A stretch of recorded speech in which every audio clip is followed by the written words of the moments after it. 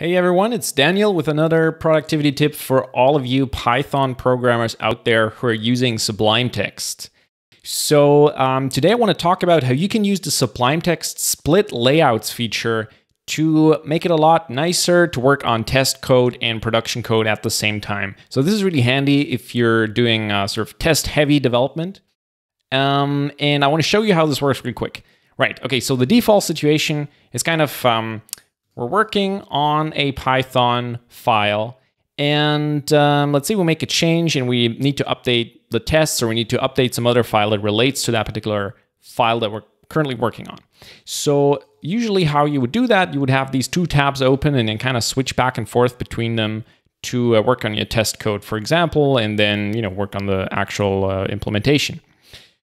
That's okay, but I find that a much nicer way to do this is by actually using the split layouts feature in Sublime Text. So usually what I'll do is I'll have the production code open on one side of the layout, let's say on the left here, and then I have the test code open on the right.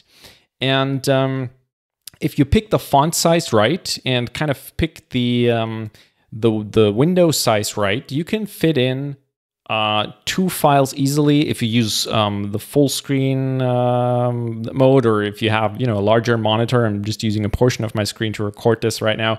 You could actually fit 3 or potentially even 4 panes.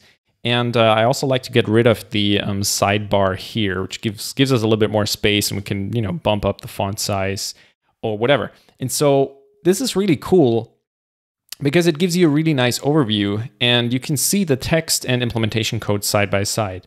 And like I said, you could also do this with 4 panes at the same time. And if you crank down the font size a bit, so you probably, when you're watching this on YouTube, you probably won't be able to read this, but I could actually work with this and have 4 files open at the same time, right? So I could open my little README here. Okay, this is getting a little bit hard to read, but if I actually made this full screen, I bet I could still work with this. And I occasionally I do, but really usually I leave it at 2 files open at the same time.